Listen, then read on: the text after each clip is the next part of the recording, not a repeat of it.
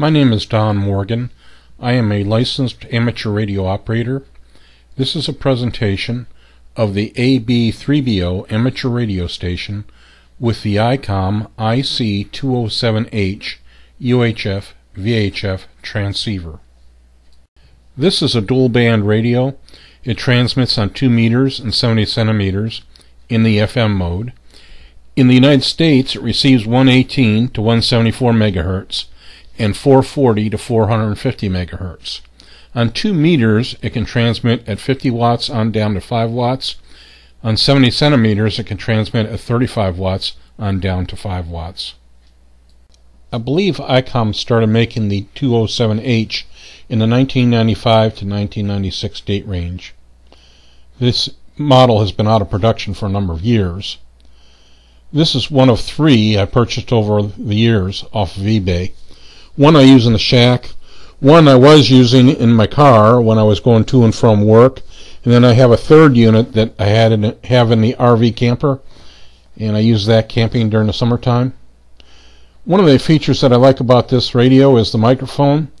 The microphone has pretty good control features. There's a plastic cover that goes over the front of the microphone, but I don't use that plastic cover. The radio in the shack is powered by a Kenwood PS-52 22 amp power supply. Like the radios, this power supply was purchased off of eBay. The antenna port on the back of the radio connects to the antenna using 65 feet of Times Microwave LMR 400 coax cable. The coax cable feeds this Workman OPEC EVS 200 antenna. It's a 144/440 megahertz dual band antenna. In the AB3BO amateur radio station, the IC-207H uses an external speaker. There is an external speaker jack on the back of the radio, and it connects up to this old phonograph bookshelf speaker.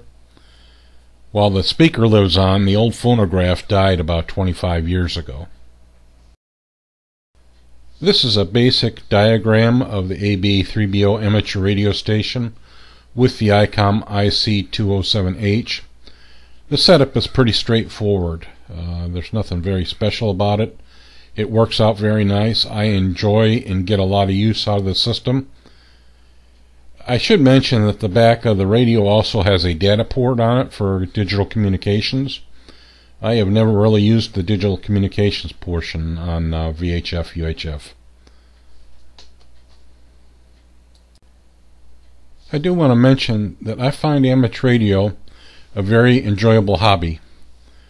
I actually started by studying it and achieved my technician license back in the fall of 2002.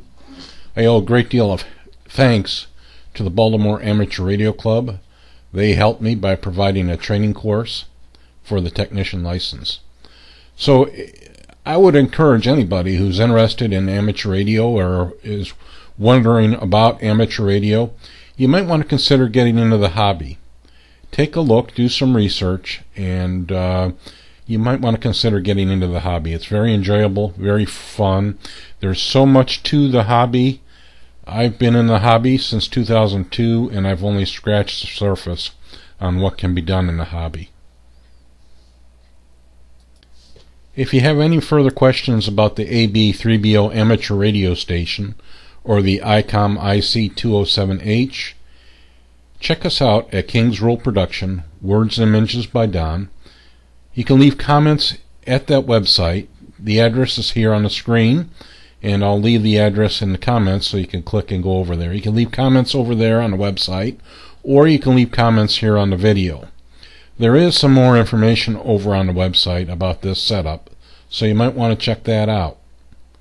I do want to give much thanks to Icom, Microsoft, Workman, Times Microwave, Google, and the wonderful team here at King's Roll Production for their help in putting this presentation together. Until next time, take care. See you later.